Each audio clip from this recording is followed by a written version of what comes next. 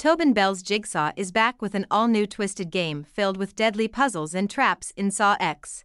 The film's new trailer, released Saturday, sees Jigsaw killer John Kramer travel to Mexico for a risky and experimental medical procedure in hopes of a miracle cure for his terminal cancer.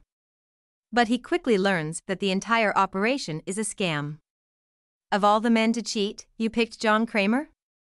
A voice can be heard saying at the beginning of the video. Now, as the infamous serial killer seeks twisted justice for those who wronged him, he returns to work.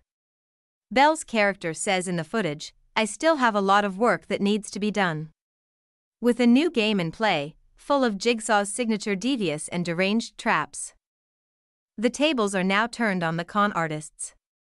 "It's time to play a game," the serial killer says. "You all pretended to cure me.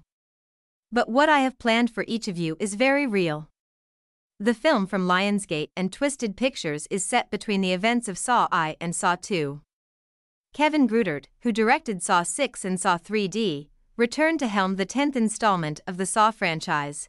Bell also reprised his character for the upcoming movie after he originated the role in 2004's Saw but died in Saw 3.